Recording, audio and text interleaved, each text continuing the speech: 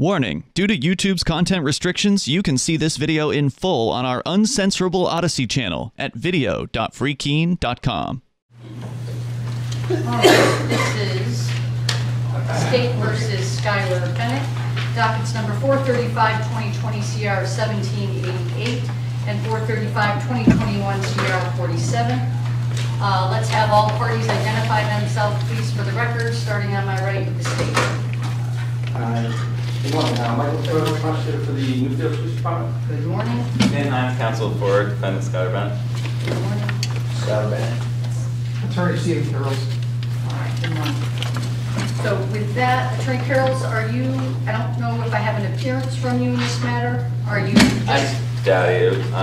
Usually I wasn't doing with the same firm. He's sort of just... I'm just observing your honor. Okay, all right, good enough. So with that, are there any preliminary matters we need to take up? Yes. Okay. He wants to sequester witnesses. I don't have any objection to that. Okay. I'm asking that since my motion to continue is denied, that we allow another day so that my officer can get here and testify, so we don't close the case today, but we schedule one more witness. It'll only be 20, 30 minutes on a different day. And the defense would object to that. Mr. Skylar's back here now, trying to get this over. This case is very old, over a year. This court date has been known about for many, many months. So that'd be our position. Okay, what is the you guys can both be seated.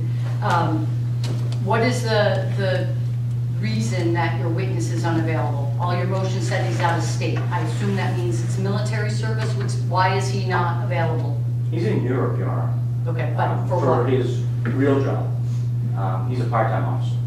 Okay, and so on that basis, I do deny that motion to schedule a separate day for him. The state's burden is to proceed. Either you're ready on all, and I don't think that it's fair to piecemeal it.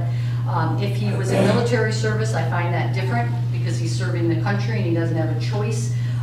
But outside of that, I do think we need to proceed with what we have, and if we're ready to go, then let's call your first witness. All right, Your Honor. The state would call Cynthia Feenstra. All right, and are there any other witnesses that are now in the courtroom that need to be sequestered or no? Nope? Nope. Okay, all right. All up. You want to come up, ma'am? Stand by the chair and raise your right hand. Swear affirm the testimony about the given this proceeding will be the truth, the whole truth, nothing but the truth. Thanks, sir. Have a seat, please.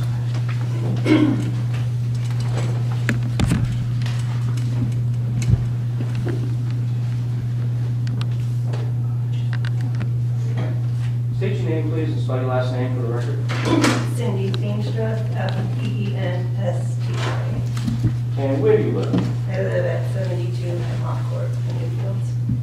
How long have you lived there? Just about 25 years.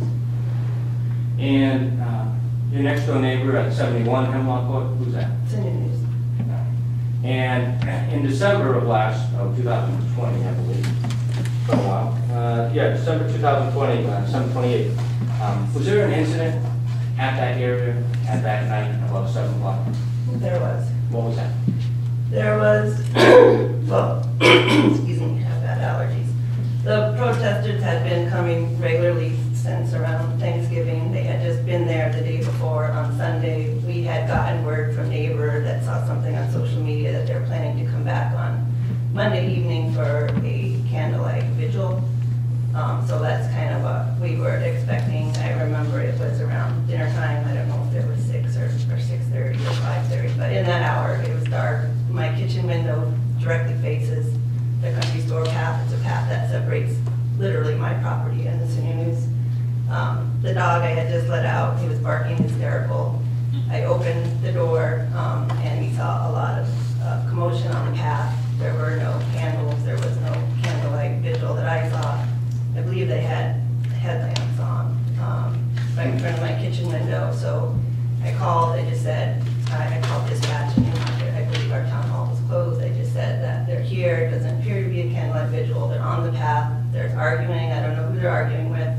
They're shouting, brought my dog in, I turned off the lights because you can see directly into my house, it was dark. That's kind of what I remember.